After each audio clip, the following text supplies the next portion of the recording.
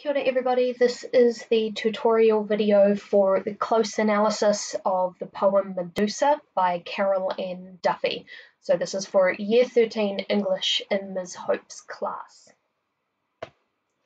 So for this particular tutorial, you're going to need a couple of things to do this properly. You're going to need a copy of Medusa, the poem, so you can either use this on your own paper copy if you have it, if you prefer to work on paper. Or you can open up the week 6 lockdown assignment and there's a copy of the poem all set up there for you to do the analysis. If you're using paper, you'll need a selection of highlighters, ideally around 5 colours, so you can annotate as we go. So what we're going to do is I am going to take you through stanza by stanza analysis of the poem in quite a lot of detail, and I'm going to explain to you more than what's written down on the page, because the idea is that I'm talking you through the analysis as if we were in class. So what you will need to do is, as we're going through, you'll need to pause the video at certain times so you have time to highlight the right parts and take down your notes and listen to what I'm saying. You don't have to write down absolutely everything that I've written down, but you should highlight all the different elements of the language that's working together, because this is what you'll use for then writing essays about the poetry if you're going to do that. Just a quick disclaimer that the highlighter colours between each of the slides do not correlate between the stanzas.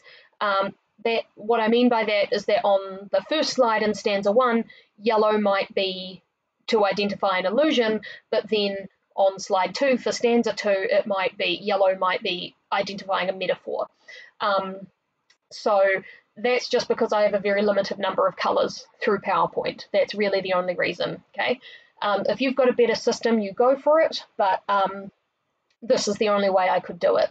And lastly, before we get started, I want you to recognise that the way I have analysed this poem is exactly how I do it, in quote-unquote real life, when I sit down and get out a poem and go, okay, how am I going to work to understand this text? The way I highlight and the way I annotate is very true to the actual process of me annotating a text. Obviously, I've picked particular parts out to talk to you about because it works with our unit, but this is very real in terms of the way you analyse poetry, and it's how I learned to do it in university. So let's get started. Let's firstly have a read through the poem to remind ourselves. A suspicion, a doubt, a jealousy grew in my mind, which turned the hairs on my head to filthy snakes, as though my thoughts hissed and spat on my scalp. My bride's breath soured, stank in the grey bags of my lungs. I'm foul-mouthed now, foul-tongued, yellow-fanged. There are bullet tears in my eyes. Are you terrified? Be terrified. It's you I love, perfect man, Greek god, my own.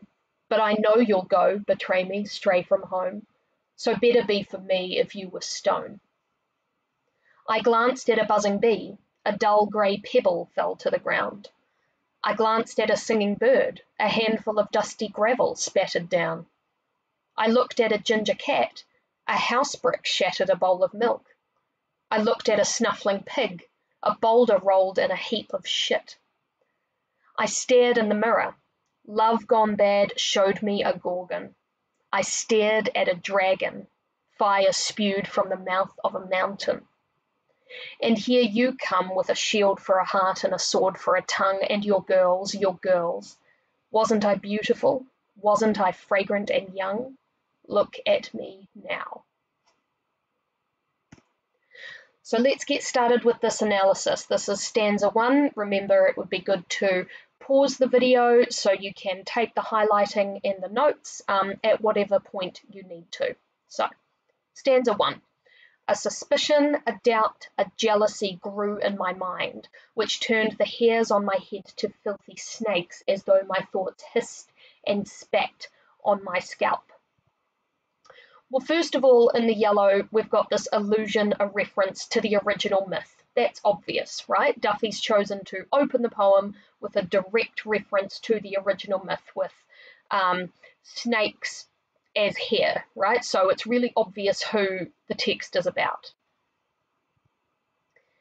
In the pink here, we have this negative, violent imagery, which turned the hairs on my head to filthy snakes, as though my thoughts hissed and spat on my scalp. So that, to me, she's really identifying herself with these nasty, ugly, threatening characteristics.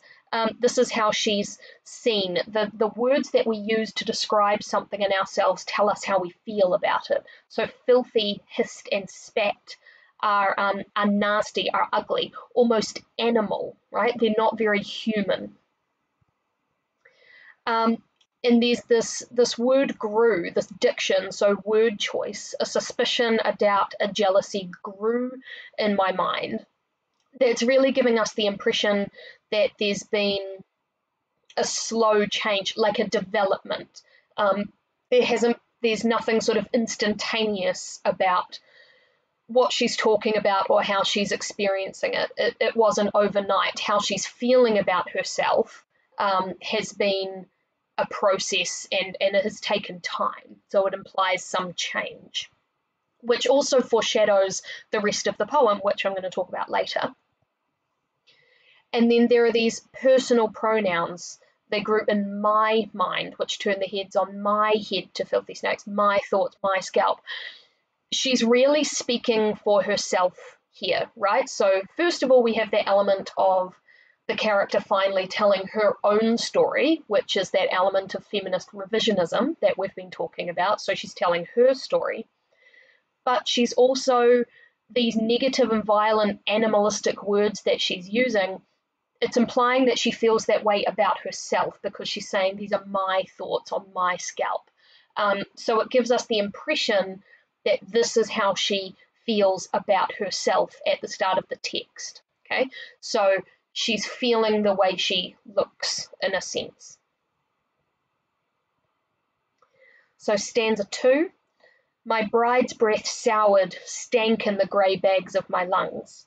I'm foul-mouthed now, foul-tongued, yellow-fanged. There are bullet tears in my eyes. Are you terrified? So again, similar to the previous stanza, we have these same personal pronouns. She's still telling her own story. This is the way she feels about herself. So my, I'm, my eyes, all those things. This bride's breath soured and stank. I've identified that as a metaphor. So she's referring to her bride's breath. That's referring to virginity. So remember, in the original story, Medusa was a beautiful woman and she was raped by Poseidon in Athena's temple, and then he took her virginity from her. And that word soured really implies something rotten or not wanted or kind of destroyed. So she's really implying that her person, her womanhood is destroyed. It's rotten, it's off, nobody's going to want it, which is drawing that parallel historically between virginity and women's value. So she's still valuing herself to that. So she herself thinks she's worthless because she's saying my bride's breath soured and stank. There's this I'm foul-mouthed now, foul-tongued, yellow-fanged, this sort of diction, so particular word choice mixed with this imagery of yellow-fanged and this kind of nastiness. She's identifying herself by her physical aspects, okay? So foul-mouthed, so how she looks, how she sounds, which is drawing importance to image and beauty. She's identifying herself by her physical characteristics, which are monstrous and ugly in her mind. So she's really identifying herself by the physical and what she looks like. Again, drawing connection to that importance of appearance for women. There's also this allusion here. There are bullet tears in my eyes, so a direct reference to the myth of Medusa turning living things to stone by looking at them. And it's interesting that she sort of said that, like, there are bullet tears, so bullets being like a weapon, and her tears referring to her eyes, so her eyes are her weapon in this. So it's an interesting way to phrase it. But on top of that, we have this diction mixed with passive voice. There are bullet tears in my eyes. What I mean by that is that there's a sense of like a lack of ownership on her part. Like this is happening to her against her will. She doesn't want it.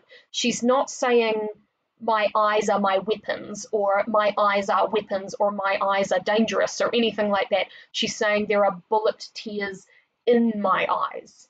So there's a lack of ownership there. She doesn't want this happening to her. And that's really important because that then changes later on in the poem. But at the moment, it's really clear that she doesn't want this process happening to her. And the stanza ends with this rhetorical question, are you terrified? This could be quite, like almost quite threatening, like an expectation that we should be terrified of her, assuming that she's speaking directly to the reader. I think she is at this point. She's just speaking generally. She assumes that we are frightened of her monstrous form. So she's saying, this is what I look like, therefore people are going to be horrified by me. She has that expectation because that's the expectation that's been taught to her, as well we know. Stanza 3, be terrified. So in response to that previous rhetorical question, be terrified. It's you I love, perfect man, Greek god, my own. But I know you'll go, betray me, stray from home. So better be for me if you were stone. So this in the green here, this be terrified, like that's an imperative. It's not a question, it's not a suggestion, it's telling somebody something, which really to me sounds like a direct threat. But who exactly should be terrified here? Who is being threatened in this moment? Is it us, or is it the person that she directly addresses next? That's up for interpretation. In the blue here, there's this, it's you I love, perfect man, Greek god, my own, but I know you'll go, betray me, stray from home. So that's the myth, the direct allusion, reference to the myth. So she's talking specifically about Poseidon, who, based on different versions of the myth, she did love, or she maybe had a relationship with, possibly, and then he attacked her. So perhaps she did love him before he was the cause of her punishment from Athena. Perfect man, Greek god, my own, but I know you'll go, betray me, stray from home.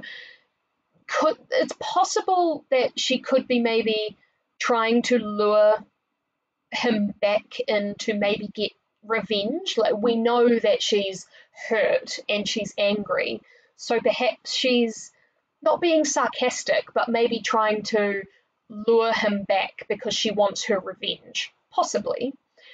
Because I don't really buy that she would still love him after this. I don't think Carol Ann Duffy would be presenting that idea, so I'm looking for something else. And there's this tone in here, but I know you'll go, betray me, stray from home. There's almost a sense of of jealousy, or she's angry, she's upset. She's speaking from experience, right? Poseidon did what he did and then left her to take Athena's punishment. So perhaps this is there to show that her anger is justified. We understand why she's feeling angry and resentful as the reader. So it's not an unjustified feeling that she has, which again, we only know based on hearing her side of the story. So again, the importance of that revisionism. And the last line, so better be for me if you were stone. So I think there's a real tone here. There's a very decisive tone to this line. It's like she's kind of growing in her power or her strength.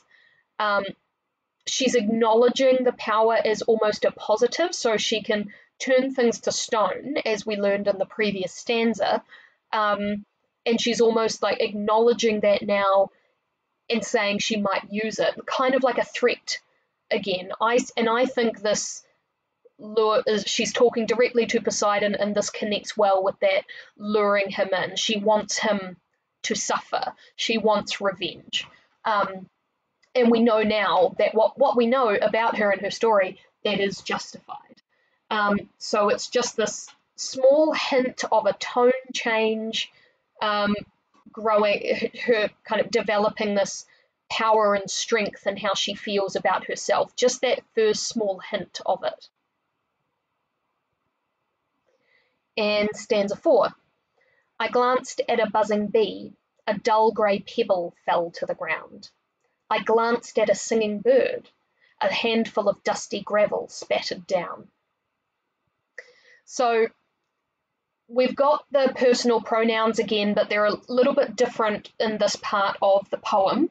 There's a real ownership of her actions. She's saying, I glanced, I did this, I did this. So instead of talking about what she looks like or, you know, her yellow fangs or whatever, she's focusing now more on her actions rather than her appearance. So there's a slight shift in what she's focusing on.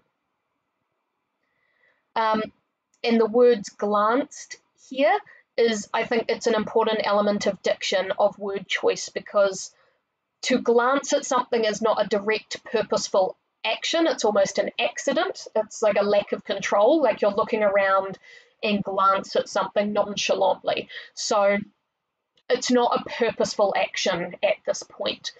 She's not totally in control. And there's a reference to these animals. So I glanced at a buzzing bee and I glanced at a singing bird.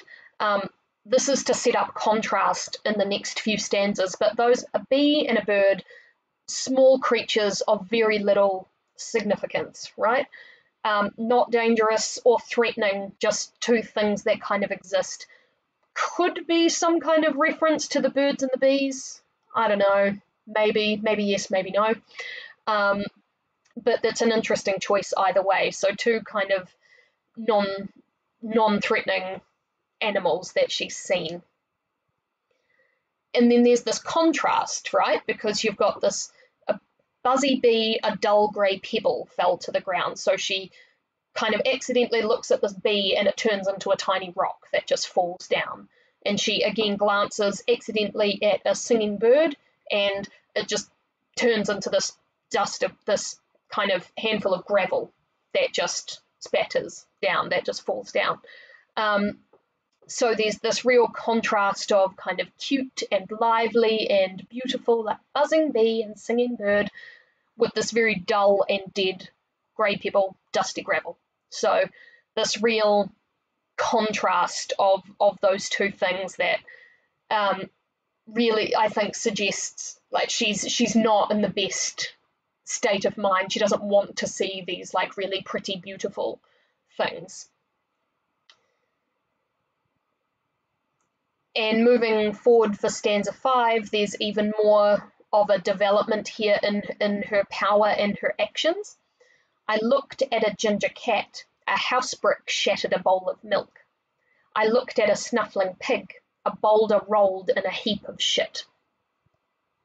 So again, there's that repetition of the structure in those personal pronouns, I looked, I looked. So again, still focusing on her actions rather than her appearance, similar to the previous stanza. And there's an interesting change in the diction here. In the previous stanza, it was I glanced. This stanza is I looked. So that's more purposeful.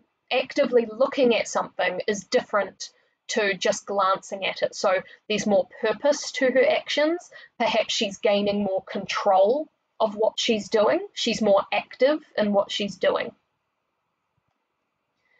And the animals represented here, the ginger cat and the snuffling pig.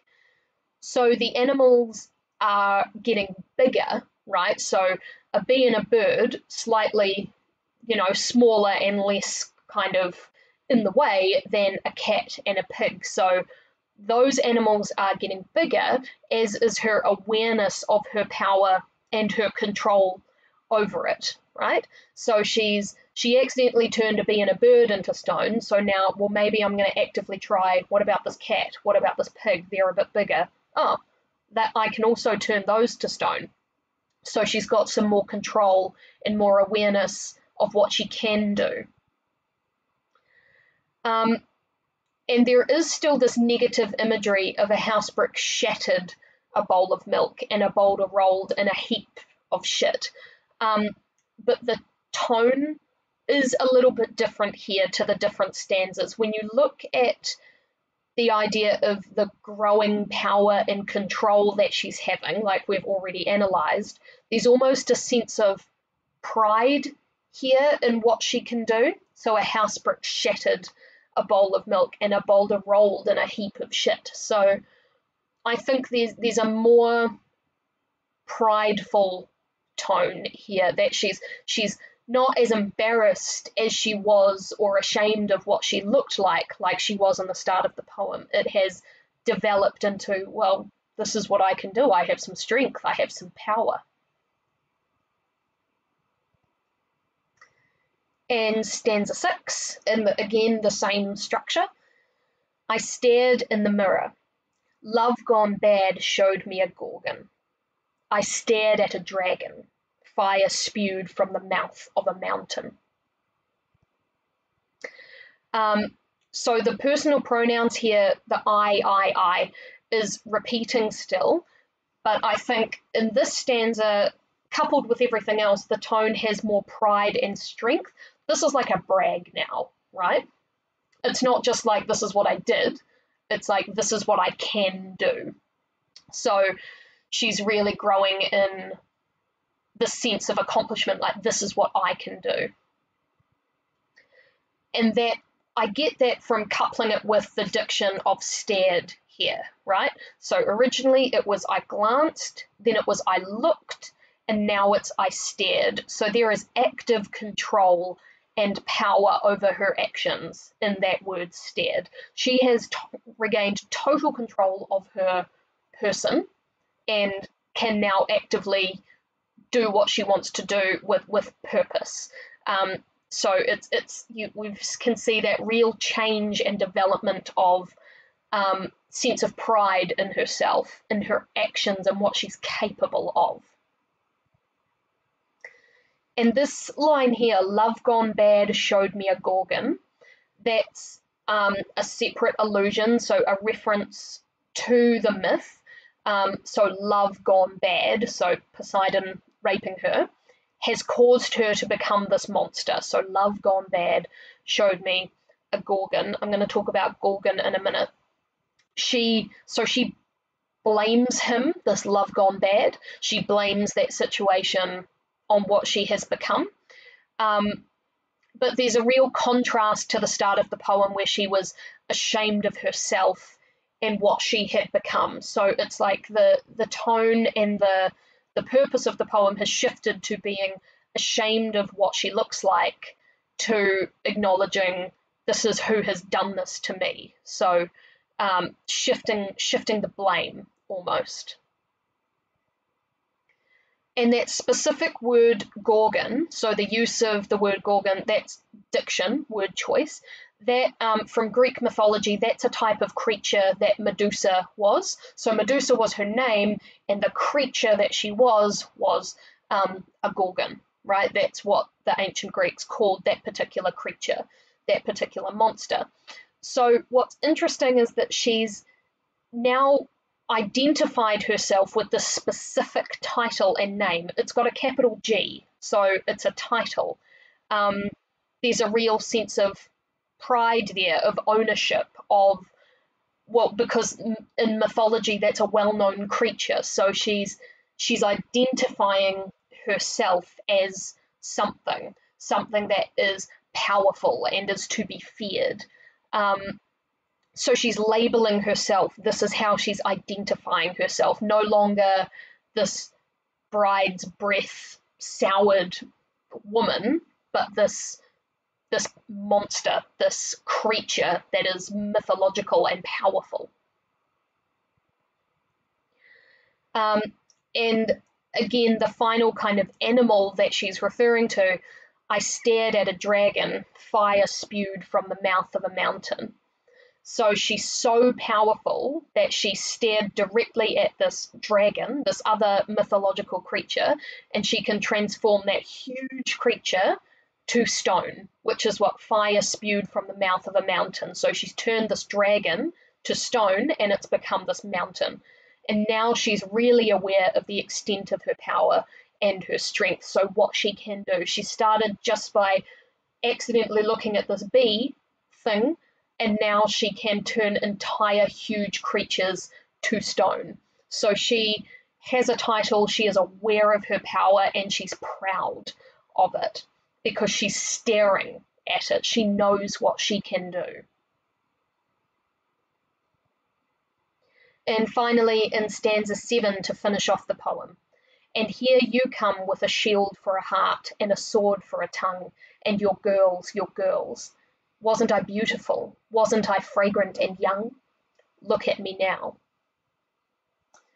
So this is an interesting part, I think, because this is a direct address, right? And here you come and your girls. The question really is, who is she addressing in this moment? Perhaps she's addressing Perseus, who was the Greek hero who came to fight her and cut off her head in the original myth. So he eventually beheaded her. So maybe she's directly addressing him. And here you come. That would make sense with the original story. And there's this definite metaphor, a sword for a tongue. I think that could imply the hurt or damage that words or labels can cause. So if tongue meaning like words or speaking, and a sword being a weapon, so words being a weapon to hurt or damage. Like the hurt she first experienced being labelled a monster. Remember at the beginning of the poem she was ashamed of herself and what she looked like. So perhaps she's drawing attention to the way that men, or not all men obviously, but the patriarchy in a sense, can label women as particular things that are damaging and misrepresent them.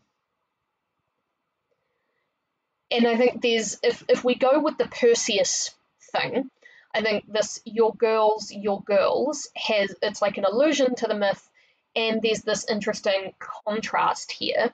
So I think that's referencing Perseus coming to behead her to impress the woman he loved. That's part of the original myth, is that Perseus fell in love with this princess, and to impress her, he was like, well, I'm going to go cut the head off this ugly monster to impress you. So perhaps that's what Medusa's referring to. But it's also kind of contrasting, saying girls is very belittling and very condescending. And maybe she's contrasting that with herself. Like, she's like, your girls, but I'm not one of those girls. I'm a Gorgon. I'm powerful. I'm grown, right? I'm whole. She's no longer just this bride, right? Somebody's thing, somebody's girl from the start of the poem. She is so much more powerful now. So perhaps that's sort of contrasting from the beginning of the poem to how she saw herself versus how she sees herself now. In this rhetorical question, wasn't I beautiful? Wasn't I fragrant and young? I get the sense that she's almost mocking him or us. She's being sort of sarcastic. Like maybe she's almost making fun of the fact that she used to feel that being beautiful was important. whereas now she places her worth in her power and the way that she controls herself. So perhaps she's almost being a little bit sarcastic of, remember when I thought this was important? Well, it's really not, because this is what I can do now, maybe. And finally, the poem finishes with this imperative, which I think is really important, because an imperative is telling someone to do something. The speaker has control. So this "look at me now" is that's really nice, because it refers to the previous line of "wasn't I fragrant and young, look at me now, look at how I've changed," but also that I dare you to look at me, like I dare you to challenge my power. And she wants people to look at her. She's not ashamed of her filthy snakes or her yellow fangs. She doesn't care about that now, which really contrasts to the beginning of the poem, whereas now we have the sense of pride, strength, ownership. Her focus is on what she can do as opposed to what she looks like and what's happened to her. So there's this real shift in tone throughout the poem. And obviously it depends on how you interpret and how you read the text as a whole, but I think the text shows this change and development in her character and her understanding that she doesn't have to conform to what she's being told to conform to. She can create her own narrative, which in the end is what feminist revisionism and representation is all about.